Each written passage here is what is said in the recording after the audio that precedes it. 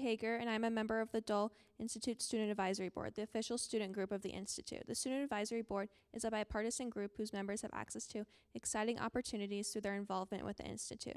This includes volunteering for evening programs and networking with our special guests. If you are a student and would like to join, please contact us by emailing dolesab@ku.edu.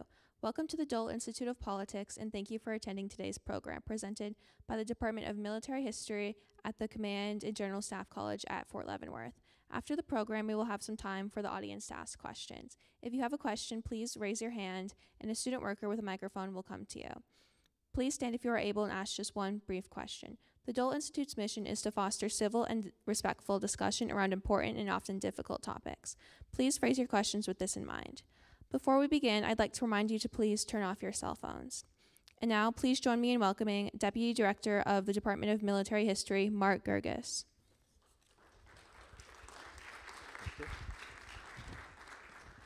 Well, I have to do double duty today because there's actually two of our professors who are here going to talk. And before I start that, I just want to thank you all for coming out and the long-term relationship we've had with the Dole Institute. Is something that we really value. It's an opportunity for our professors to get out here and show off a little bit of their research and their expertise. I was on their website, or actually their YouTube page last week, looking at all of the YouTube videos, and they have it all entitled the Fort Leavenworth series, and there's over 90. I think this is the 91st one, so 2.5 weeks of working full-time job to watch all the videos, which is fantastic. So thanks to Dole Institute for allowing us to come here. First, I'd like to introduce Dr. Derek Mallett. He currently teaches at the U.S. Army. We have 3 satellite campuses. 2 of them are at Fort Belvoir, and 1 is at Redstone Arsenal. And he is at the satellite campus at Fort Belvoir, Virginia. Just came in this morning for this talk. He received his PhD in military history from Texas A&M, PhD in history from Texas A&M University. And his research interests include the Second World War, prisoners of war, military intelligence, and war and public memory. He did 3 years as a research historian for the Joint Prisoner of War Missing in Action Accountability Command in Honolulu, Hawaii. He's the author of Hitler's Generals in America, Nazi POWs, and Allied Military Intelligence. And he's currently working on an edited collection of essays concerning issues surrounding prisoners of war and other civilian internees in the early 20th century. He also is the executive consultant for a upcoming feature-length documentary film, Hitler's Reluctant Emissaries, German Prisoners of War in the United States. Dr. Riotto is an assistant professor of military history at the U.S. Army Command General Staff College at Fort Leavenworth. She specializes in the American Civil War, prisoners of war, and memory studies. She received her PhD in American history from the University of Akron. And then before she joined the faculty of the Command General Staff College last year, she worked as a historian at Army University Press on their films team, which made documentaries that taught military history and doctrine that's available on YouTube and it's for the education military officers, but it's also very good history, so I encourage you to look at it. Her research focuses on the American Civil War prisoners of war and their narratives of captivity. Some of her more recent publications include As Happy a Man as Ever Was, War Confederate Gray, Confederate Ex-Prisoners of War and Their Narratives from Imprisonment from 1877 to 1890, in Useful Captives, the Role of POWs in American Military Conflicts with the University Press of Kansas, and Teaching the Army, Virtual Training Tools to Train and Educate 21st Century Soldiers in Military Review. So with that, I'd like to introduce Dr. Mallett and Dr. Riotto. Thank you, Mark. Well, thank you, everybody, and thank you, Mark, for that introduction. And before we get started, I do want to thank the Dole Institute for having us here. I've watched pretty much all the YouTube videos, so maybe almost 90, and it's such an honor to actually be here and speaking to you all. And also thank you to Dr. Derek Mallett for inviting me to do this talk along with him. We met several years ago, and you might be surprised there's not many POW historians out there, and we all know each other. So I'm excited to be here with him today. So I am going to be talking about Civil War POWs, and the way that this works with the Dole Institute series this year, The Periphery of War, is because POWs, especially from the Civil War, are usually not included in the dominant narrative of the war, right? They even exist on the periphery of that narrative because they are not the brave, valiant soldiers that fought on the battlefield, right? They're seen as cowards, people who surrendered, people who were captured. So they spent most of their lives trying to challenge that narrative and prove that, they have some value, right? They are not cowards, right? So what I'm going to talk about today is how even when they were prisoners, they tried to share information that they would hope would be actionable military intelligence, right? And then after the war, they do spend a lot of time trying to prove themselves and that they do have some value as part of American history and history of the American Civil War. So, a few things I'm going to talk about today. One, in contrast to what Dr. Derek Mallett is going to talk about, there are no formal interrogations as part of the American Civil War. And there's definitely no tapping, right?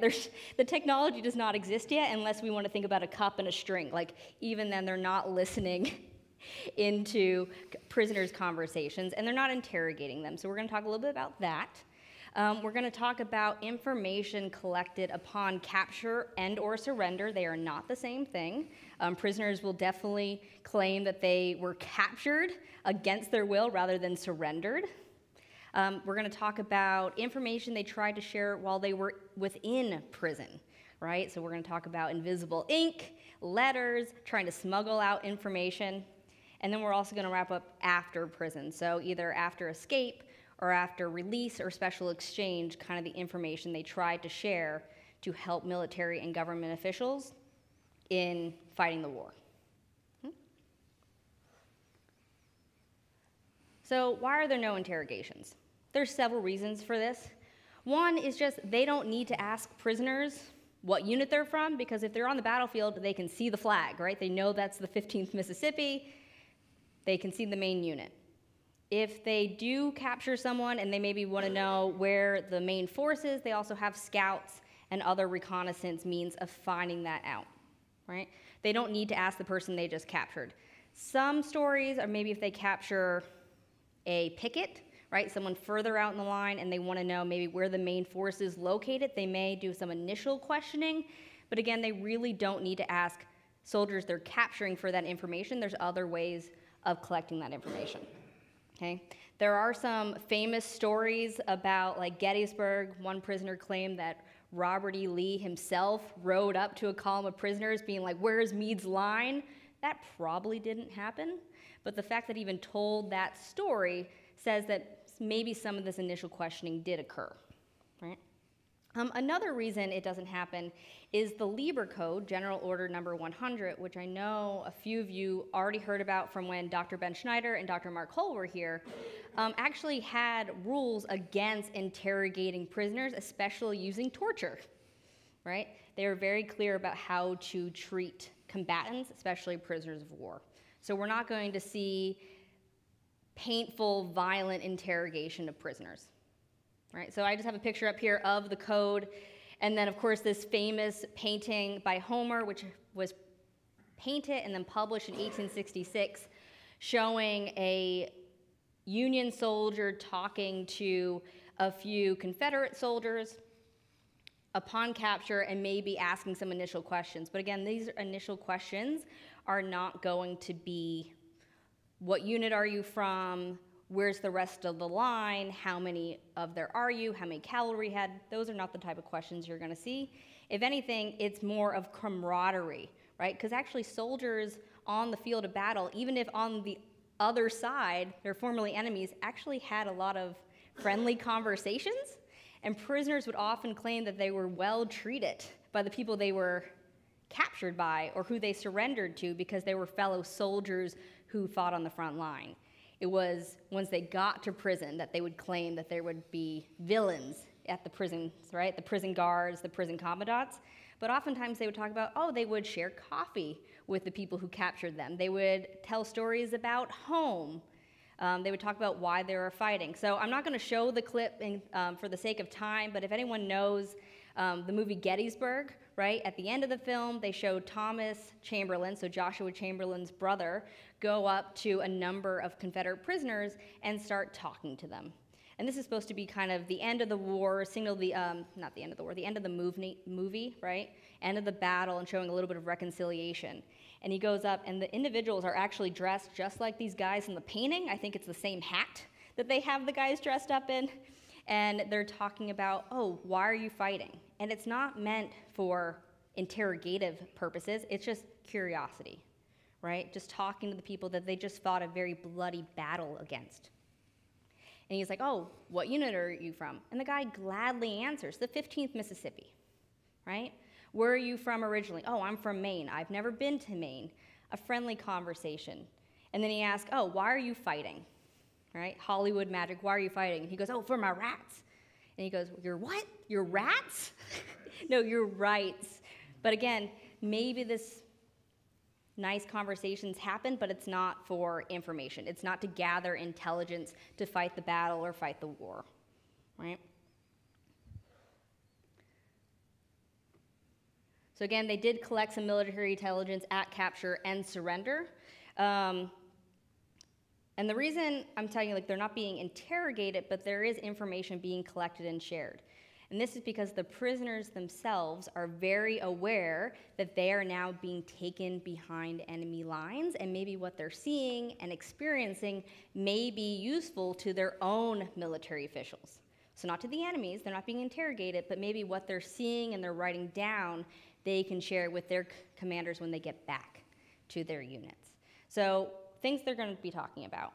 One is, what does, for example, the Confederacy look like from the inside, right? So I have this image. It's from Harper's Ferry, and it's showing prisoners being brought through a southern town and what they're seeing or what they might possibly be seeing. So prisoners are going to record, are the people well fed, right? What do the children look like? What are they wearing? Are there a number of enslaved people, free people of color? Are there units in those towns? Are they defended towns? This is some of the information that they're going to be taking note of and possibly recording, especially before the exchange is suspended in 1863. Many of these individuals are going to be only briefly imprisoned and then quickly paroled and sent back to their units. So everything they're seeing, they're going to be remembering and then sharing, possibly to use as military intelligence. So if they're pushed through Richmond, they're going to be taking note. What does the transport system look like? How many units are in the city? What did the defenses look like? Especially as they're getting further into the South, like once we have Salisbury Prison in North Carolina, Florence in South Carolina, Camp Sumter, which is known as Andersonville in Georgia, and they're moving along the rail lines in the South, Union prisoners are definitely paying attention to what they're seeing. Same thing with Confederate prisoners in the North. They're paying attention to how many troops are they seeing. Are the trains well stocked? Are they moving on time? Some things that are being recorded. Another thing that they're paying attention to, and they're going to be reporting back, is if they have any equipment, money, or supplies confiscated. Right? So especially when they arrive, for example, in Libby Prison, there's going to be notes of the commandant of Libby Prison and especially Dick Turner, who's kind of his sidekick, confiscating personal property from the prisoners. And one reason of this is the Confederates just want Yankee money. They want greenbacks, right? So if you have $7, we're taking your $7. But they would also take watches, nice coats. There's one famous story on the way to prison. A Confederate soldier actually just like pops out of the woods, comes up to a few Union prisoners and says, I need new pants and I need new boots. I'll give you some Confederate money for them. They pass over the clothes, and then the guys take them and then disappears back into the woods with this stuff. They're also recording that. And what does that tell us? One, that Confederate soldiers are themselves struggling. If they don't have new boots, if they don't have pants, if they don't have money, what does that tell us about how the Confederacy is fighting their war, right? How the war effort is going. So this image that I'm showing you up here is actually a claim.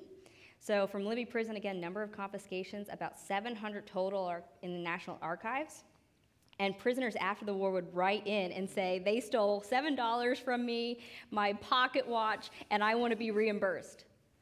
So I wanted to know how many people made up that they had pocket watches, right? How much money did they actually have on them? But they are sharing this information, and they hope once it gets back to military officials, maybe they can make an assessment on the enemy's war effort. That's the image. Oh.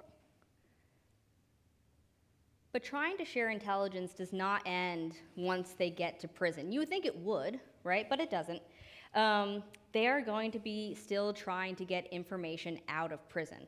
One way they do this is pretty common. They write letters. And especially when the war kicks off, both governments are not prepared for the number of prisoners they're going to take, and they don't really know how to handle prisoners, so they let prisoners write whatever they want.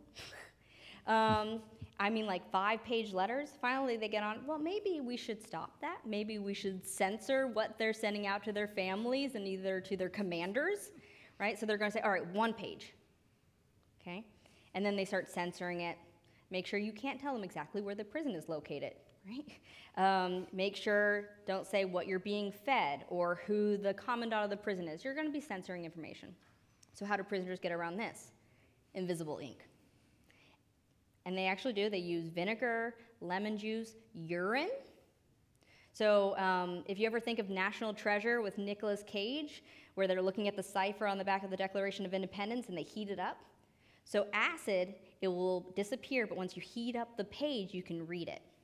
And that worked for a while until one guy, one guy has to ruin it for everybody, wrote P.S., then heat up this letter afterwards so you can read the rest of it. So maybe don't do that. But you see letters where the text on the letter is only this much and the rest is invisible ink, which is super fun. So that's one way to get out information.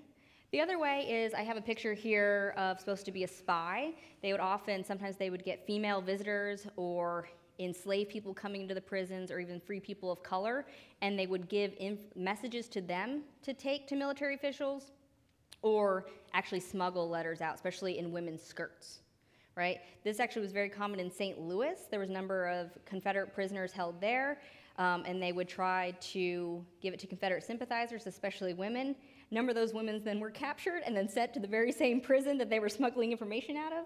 So it didn't go too well for them, but they did try, right?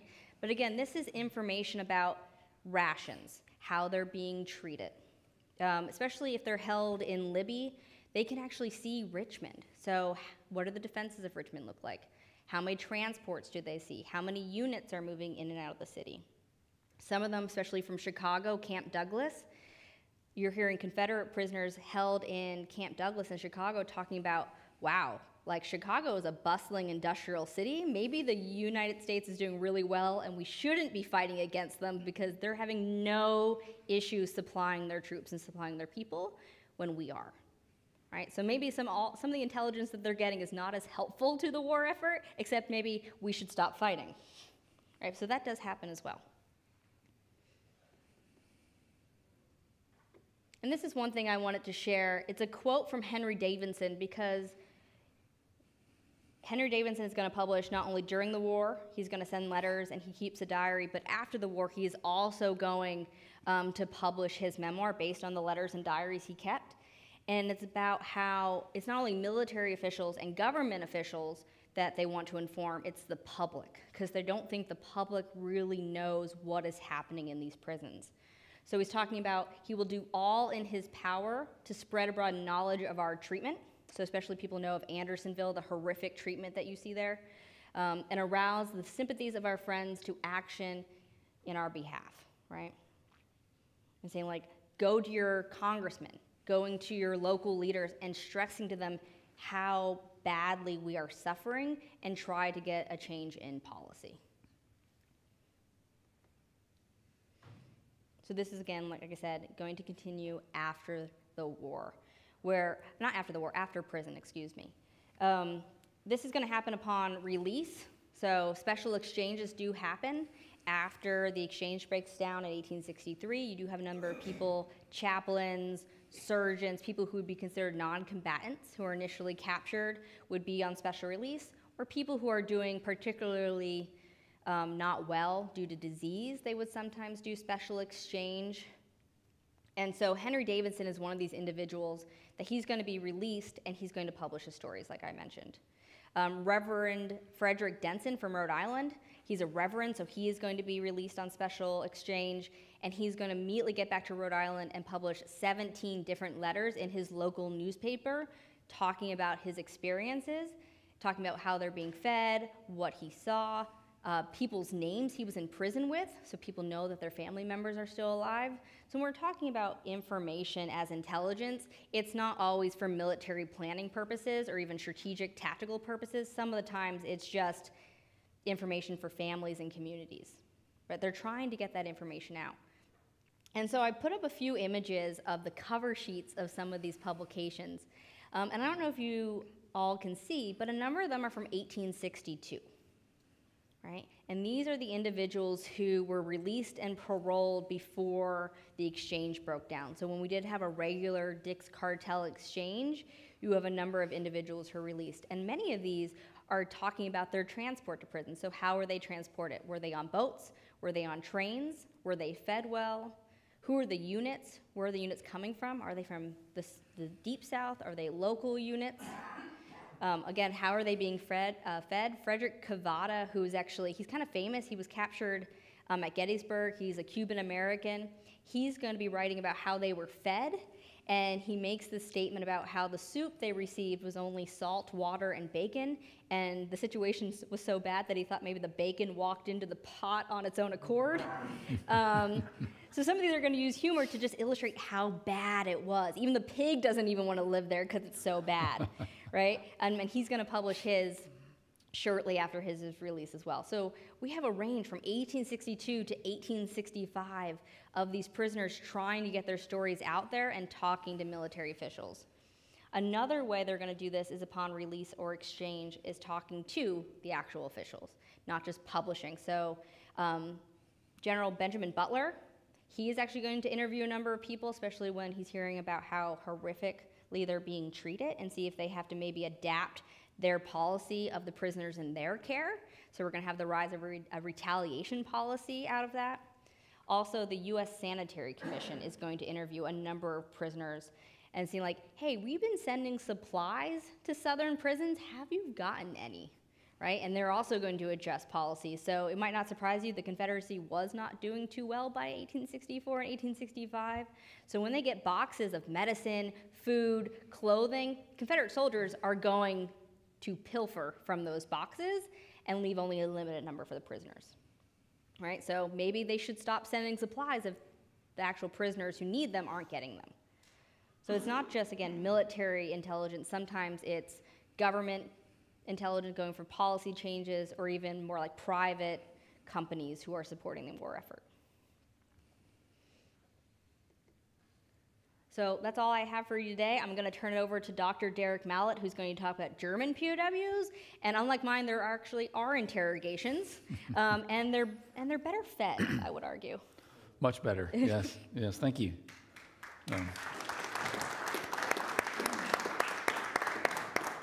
Yeah. So thank you to you also for joining me in this endeavor and for a great presentation. So it's really interesting stuff. So I'm going to try to, so again, my thanks also. I really appreciate the opportunity to come and speak to you. So so thanks for having us and for coming out today. And again, thanks for joining me in this. So I'm going to try to draw a little comparisons for you. Clearly in the 75 years between the American Civil War and World War II, there's been some technological changes that shape what people can and are willing to do with prisoners of war, right? So this is what I'm looking at is actually a group of about 3,400 German prisoners that were brought to the United States. They were put in a secret interrogation facility in Fort Hunt, Virginia. This is very much British style. Most of the American officers had learned from the British. Some of them had been sent to London to learn specifically with British officers. And so this is a program that, well, let me back up for 1 second. So initially, the U.S. envisions 2 of these, which they built. So there was one on the West Coast in Tracy, California, that was designed for Japanese prisoners of war, and then Fort Hunt, Virginia, that was designed for German prisoners of war. The Allies quickly realized that they're not going to get near the volume of Japanese prisoners of war, although there were some there. So they start using Camp Tracy for some German prisoners as well. But Fort Hunt is still the main place where the most valuable German prisoners of war would be sent. And so this is a combination of 3 programs that sort of triangulate at Fort Hunt. So the first one was called the Military Intelligence Research Service. They brought tons, like 27 tons of captured German documents.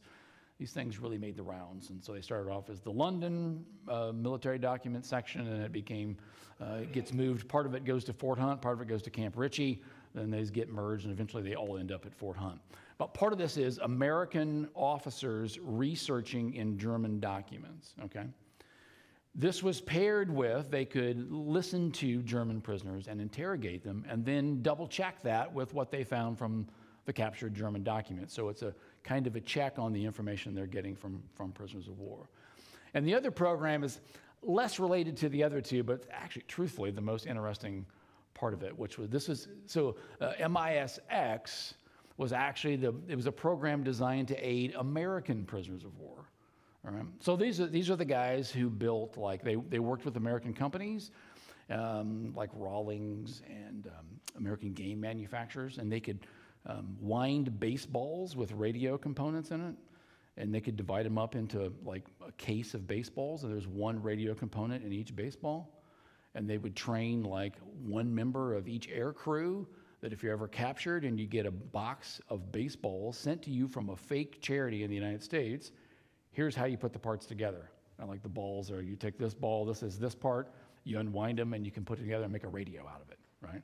Or you could get your Monopoly board or whatever game you have, and you could peel the board apart, and there was a map in there. So wherever this air crew was going to go, they would send the maps of the general area of where they thought they'd been captured. Right? And they did this with playing cards. You could peel off, you get a whole deck of cards, and they would train these prisoners. So if you get, the 3 of diamonds is going to be sector H of your layout map for the whole area that you were, your area of operations for the bombing run, right? So anyway, this is a fascinating program.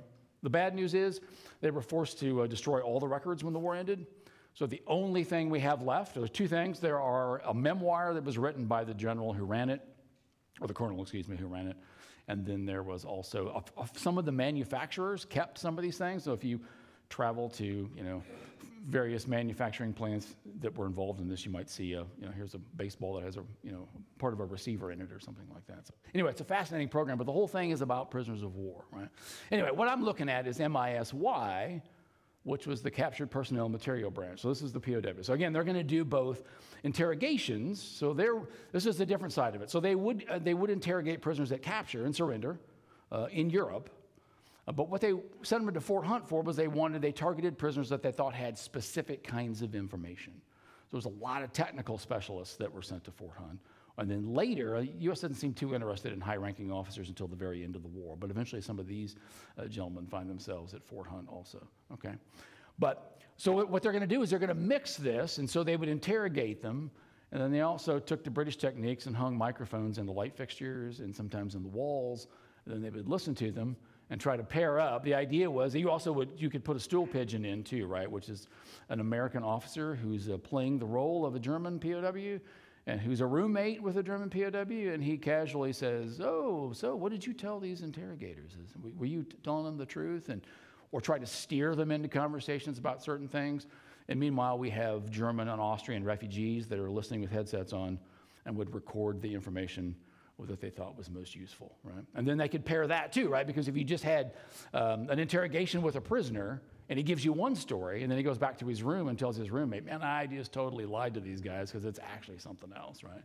Then they could they can kind of triangulate this information. So that's the sort of the background on it.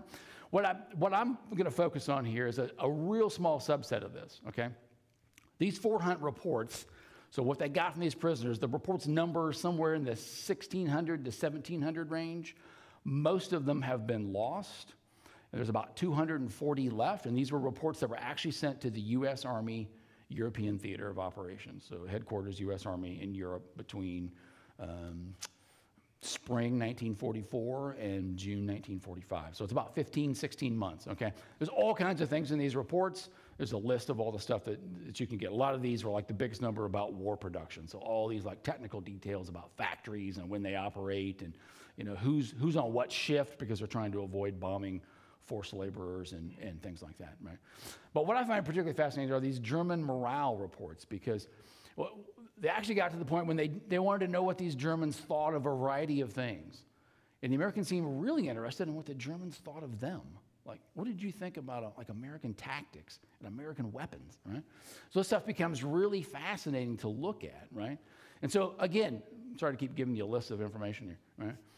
You get a lot of talk of, like, in these reports we'll talk about what the prisoners thought about, when do you think the war is going to end? Can Germany still win? Or are they a Nazi or are they not a Nazi? Or what do they think of Hitler? But these reports actually are not particularly revealing about these topics, right? Because what would you expect they're going to say? The longer the war goes on, how many Nazis do you think are left by, you know, May of 1945? Nobody's going to own up to that in April, May of 45, because they can see, you know, the handwriting's on the wall, right? And this is exactly what you get out of these reports. It's the degradation of their views about Hitler or whether they're Nazis, and of course they don't think the war is going to end well for them. So these aren't particularly enlightening, but what they thought of some of these other topics really is. So one of the questions that the American interrogators were really interested in was what the Germans thought of the Allied nations. They call them the United Nations. Of course, we're not talking about that organization because it doesn't exist yet. They just mean, what do you think of the Americans, the British, and the Russians, right? And this one's interesting in one regard because, I mean, who do you think the German prisoners are going to say was their favorite of those three, given that they're in the United States? Of course, almost to a person, they all said, of course, America's the best. And we also like the British, but not quite as much. And we really don't like the Russians, right? So, and that doesn't change. So apparently the U.S. got the answer they wanted, and then they stopped asking the question. So this is one category that goes away after about halfway through. So after about August of 1944, after the successful invasion of Normandy, this question suddenly disappears from all these reports. They got the answer we wanted, so let's just stop asking the question, okay? Related to that, though, and kind of by contrast here, is the Americans, again, were really interested in what the Germans thought of them, right? And this one's very different because what the Germans tended to say was they wanted the Germans to rank order who they thought the best soldiers were. Well, again, who do you think the Germans were going to say were the best soldiers? Of course, the Germans, right? Many of them would also say the Russians. So they would say the Germans and the Russians are the best, followed by the British, and the Americans were on the bottom, right? Which is kind of an interesting twist. Now, most of these prisoners would then go on to say, they would qualify that and say, it's not that we don't think American soldiers are brave, because they are. We just think America relies too much on its materiel, like they've got big artillery guns, and they're better than ours, and they have way more resources, or we have to fight the old-fashioned way, kind of. This is kind of the thing you get, right? And what's interesting about this is kind of to ask, maybe with all of these questions, is why are the Americans asking these questions, and why would the Germans answer the way that they do, right? And some of these, this is, in some ways, why would the Americans ask? Well, in some ways, it's kind of like an after-action report in a way, right? If you can get, who might better know the effect of an American tactic than the people that it had been used on, right? So there's some logic behind these questions. But the fact that they keep getting the same answer over and over again, but they keep asking this one, says they're also looking for something else. And I suspect it's that the U.S. military has emulated the German military for quite some time by the Second World War and almost admires it. And there's many other factors that sort of suggest this is true. And the British Army was also guilty of this also. And they seem to be looking for a different answer. Like they're almost, in some ways, almost seeking a little approval from the Germans. Again, because this is such a feature of some of these reports. Like they almost take their comments almost a little too seriously. And there's even commentary later, the famed German armor commander Heinz Guderian, his grandson, Gunther Guderian, was later in the Bundeswehr in the 1990s. And he was the Bundeswehr liaison to the 7th Corps, the U.S. Army 7th Corps at Fort Bragg. And he tells this great story about how he went into the 7th Corps commander's office one day, and he said the American commander had 2 portraits on his wall. One was Patton, and the other one was his grandfather.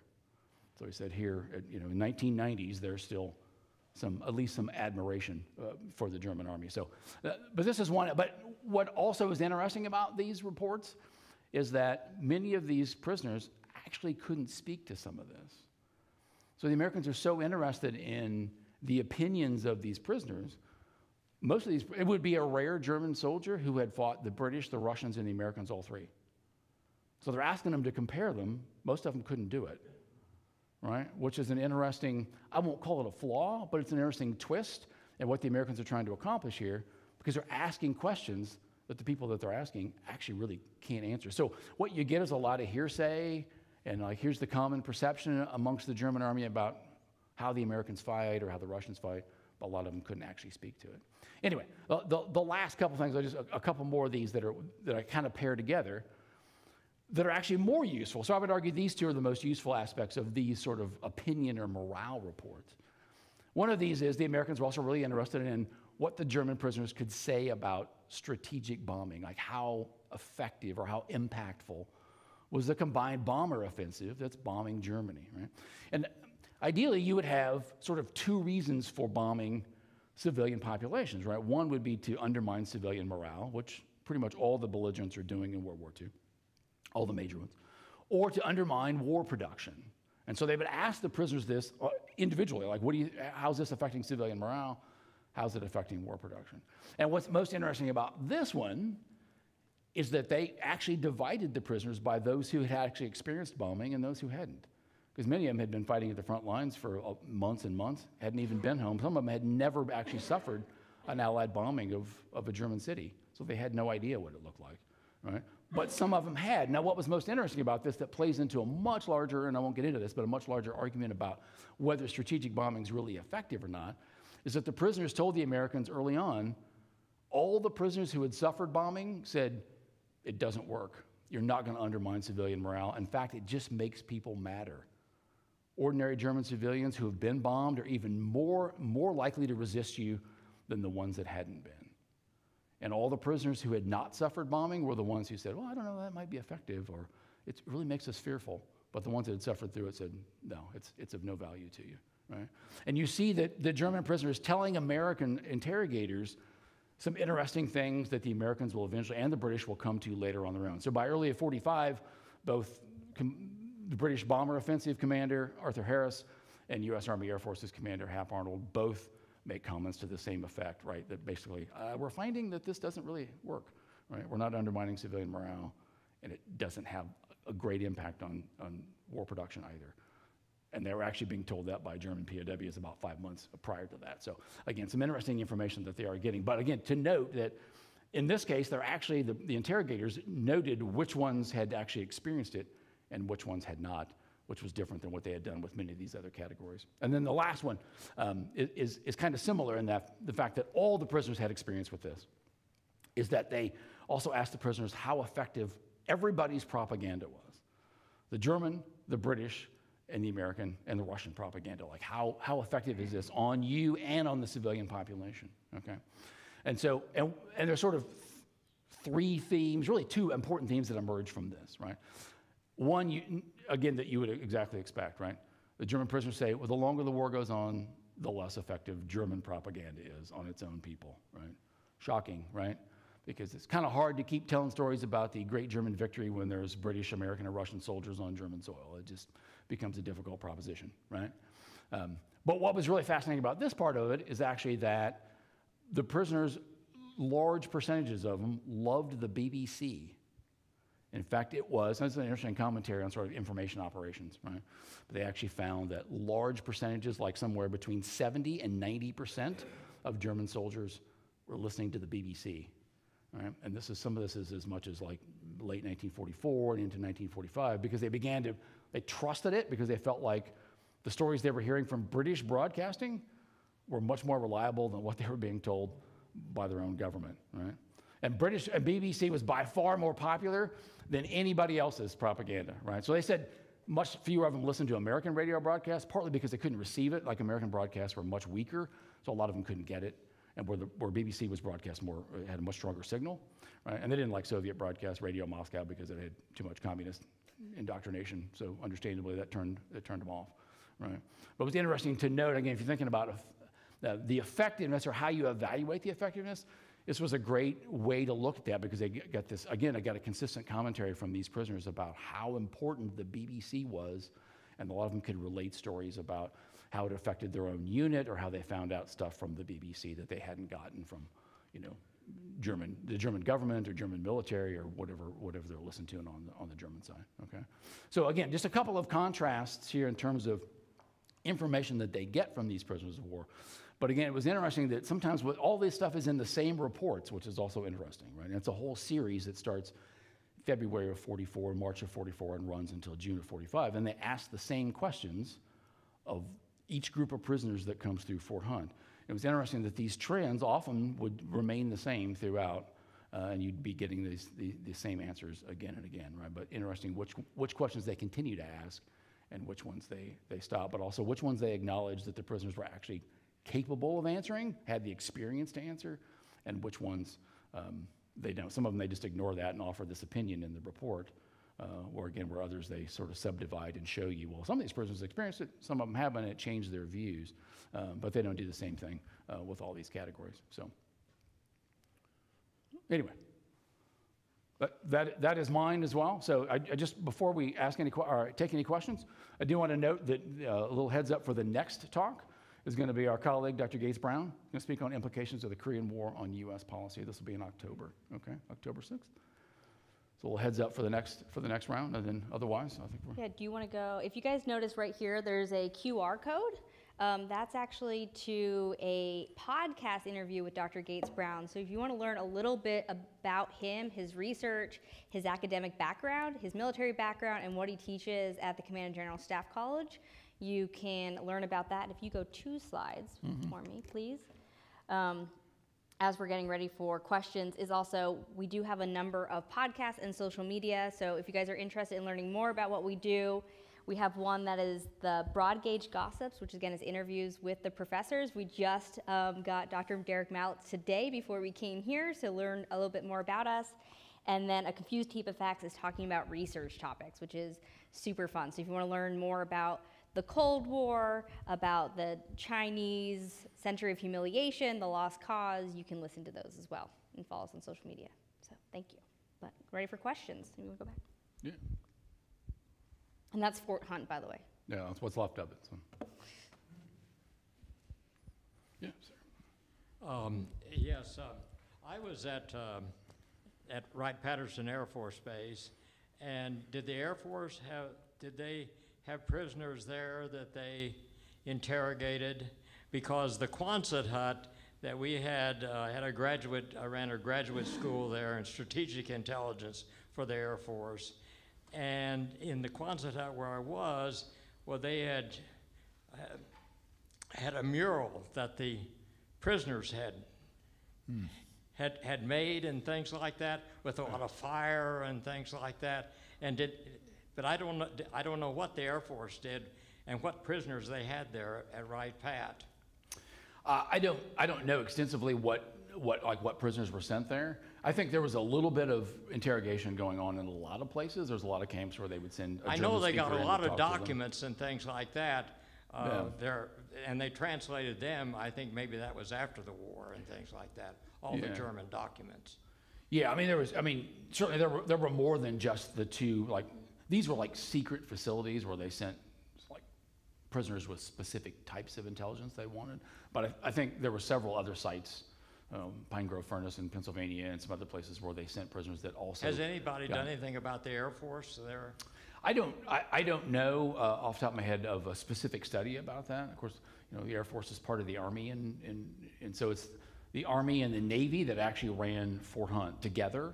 Okay. And so they brought naval prisoners and Army, and there was a lot of German pilots that go to Fort Hunt as well.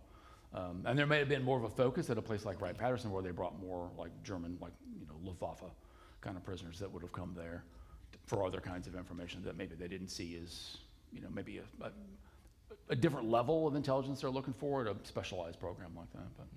But yeah, that's an interesting question. So.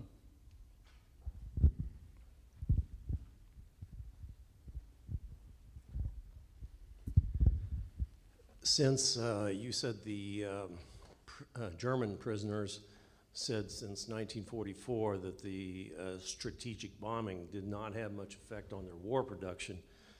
Have you been teaching this to the Air Force since? Well, again, ongoing debate, so, right.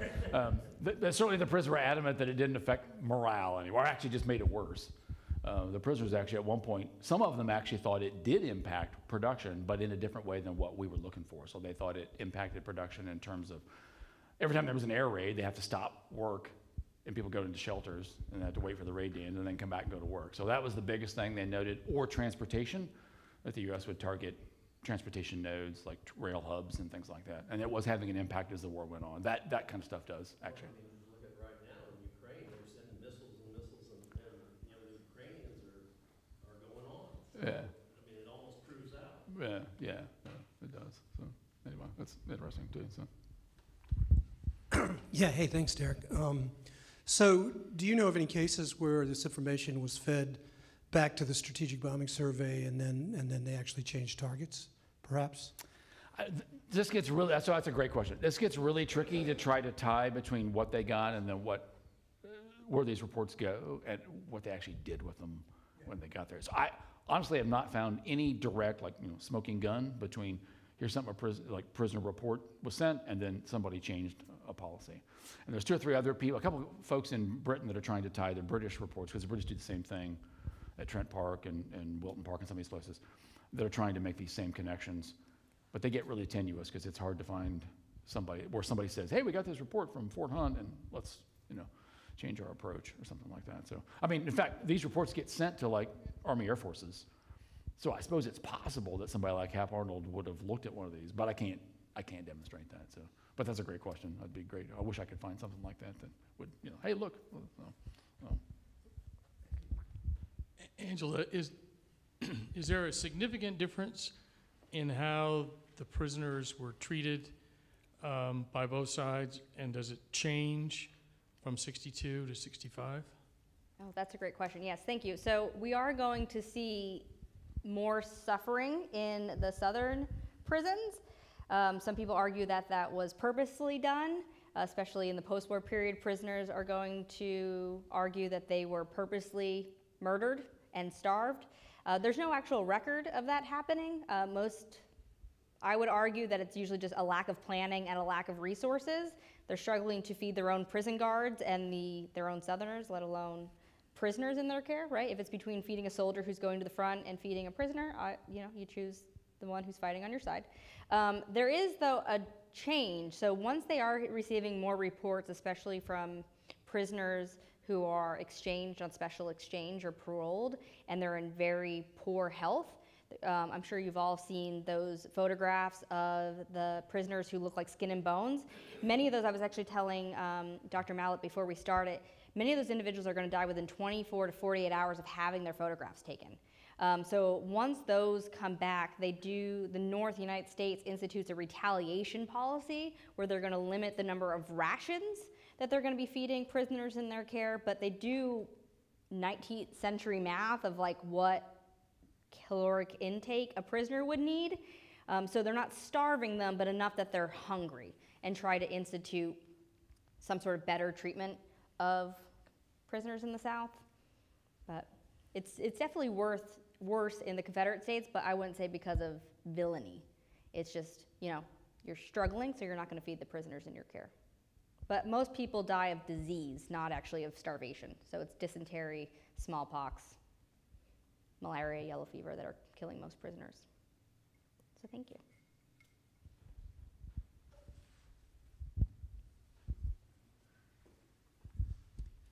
This question is for Derek. You described the German prisoners being interrogated at Fort Hunt. But my question is, was there any concerted effort on the part of the German prisoners that you know of to either limit or distort the information that was going from themselves to the American interrogators? That's a great question, right? And a fascinating one, right? So my argument would be yes. I think some of the prisoners knew they were being, particularly the eavesdropping, in both Britain and the United States. Not all of them, or they didn't know all of the places where microphones were. But I was also just telling Dr. Riotto on the way down here that I've got a transcript of a room and a bugged conversation between two German generals that I'm absolutely convinced these guys knew somebody was listening and were just putting on a show, messing with the Americans, because they're having this conversation about how we should learn Russian because Russian is the language of the future. Soviet Union is going to take over the world, and I know they don't believe that. They're too smart for that. So I know they're just like, yanking some American chains. But it's hard to disentangle because there's a lot of things in both the United States and particularly the UK where prisoners said some pretty damning information into microphones. And the only reason they weren't convicted on this evidence is because the British didn't want to tell anybody where they'd gotten the information in case they wanted to do it again later.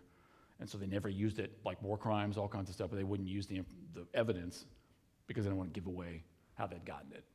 But, there were people admitting, I've seen the transcript of a German general admitting that he intentionally destroyed Rotterdam, Dietrich von Schultz, and Sevastopol, and killed thousands of people, and he admits it into a British microphone. So either they forgot, some of them, not all of them know, but I would strongly argue that a lot of them do. And the German army actually trained all the guys that went into the European theater and said, if you ever get captured by the British, know that wherever they take you, there's a microphone.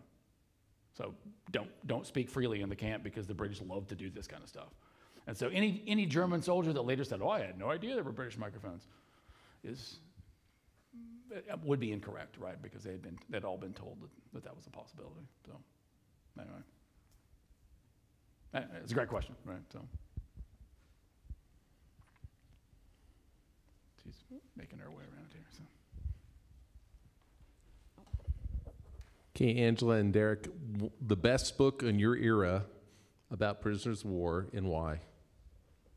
On? Prisoners of war.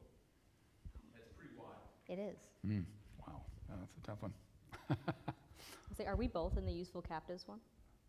We could say that one. No, that was, no, I'm not in that one, so yeah, that's a good one. No, it's great. So again, there's not many books written, and some of them that are written are very much based on I would say exaggerations written by prisoners and don't do a lot of analysis of actually what they're saying and why.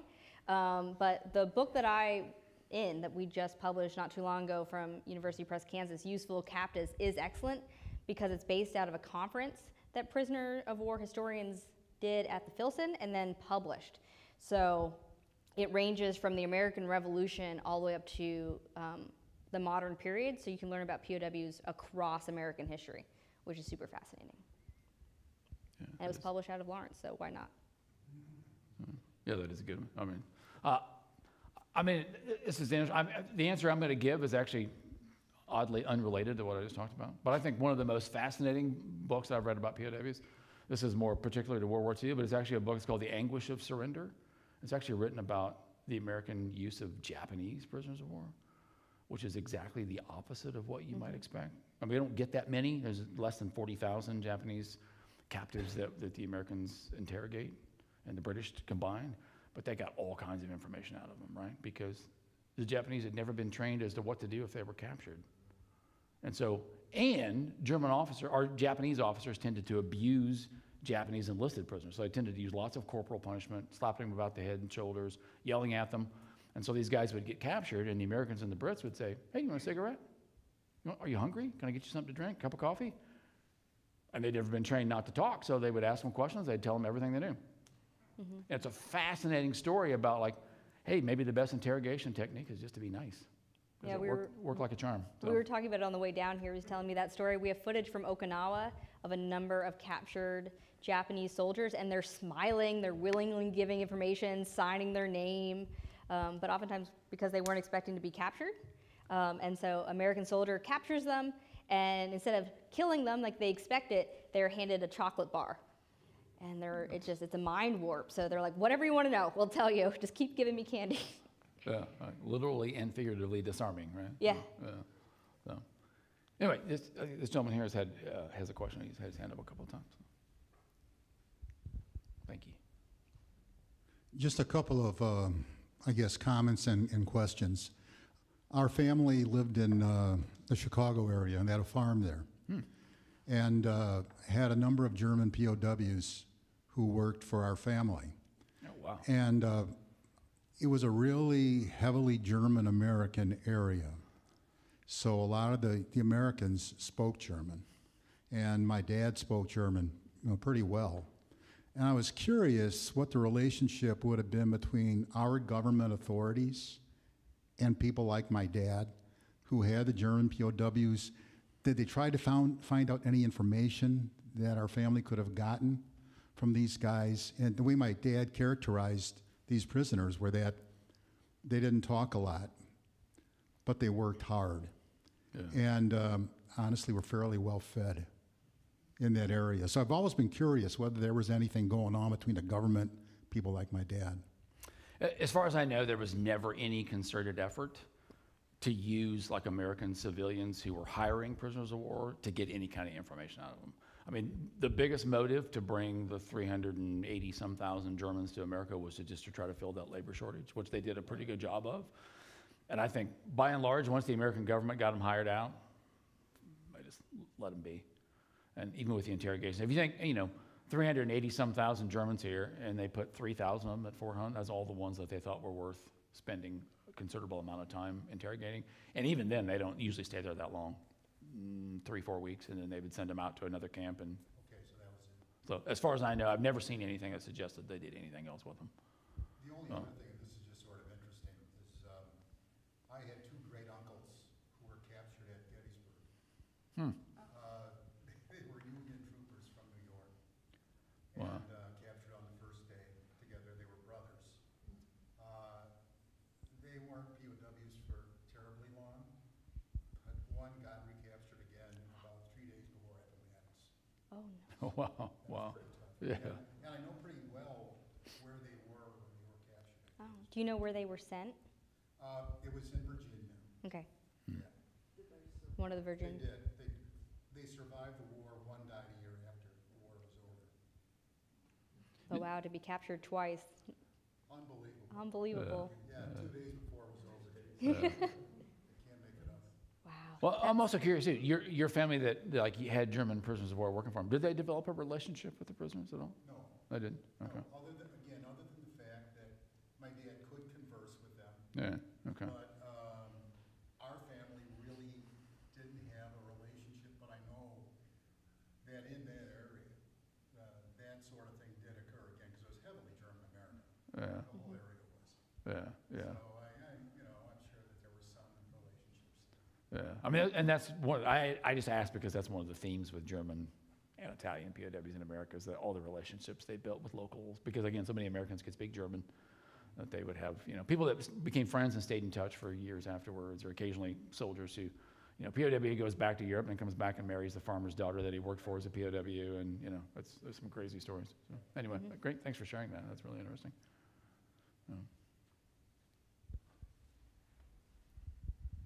Of that 380,000, do you have any idea how many stayed?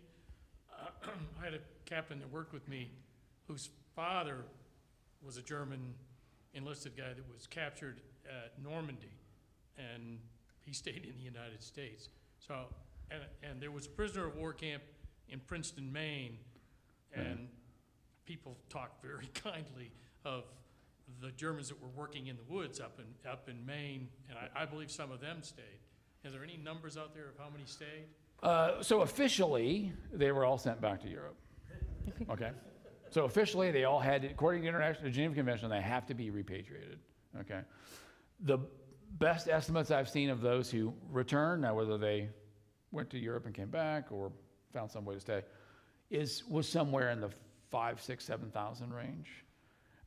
But that's more like within the immediacy of the war. Now, and I don't think anybody has a sense of how many came back over the next 20 years because that became a much different story. But I think within the few years of the war, the estimates I've seen were 5,000 to 7,000 maybe that come back.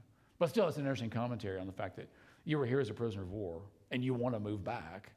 I don't think there's too many like Soviets that want to move back to Germany after World War II. So, right. So anyway, it is very interesting commentary. But you see that with German in the United States and Germans in Britain, right? That they want to go back because it was good relationships. So anyway, that's a good question too. So I think we have time for maybe one question or wrap up. Well, I was just going to say also, if for the audience, if you're interested, Concordia, Kansas, had a prisoner of war camp, and they have a museum. You can arrange to get a tour of. But also, if you go like to the Orphan Train Museum there, the docents talk about some of the POWs who came back. I think one was a town doctor after the war, and so they're very proud of those ones. And to go to your question about Wright-Patterson Air Force Base, Fort McClellan, Alabama, where there was a POW camp, if you went to the Officers Club there in the 1980s, it had a beautiful German mural all over the Officers Club that prisoners had painted during the war. So it was interesting to see that connection of how we were using them there. So.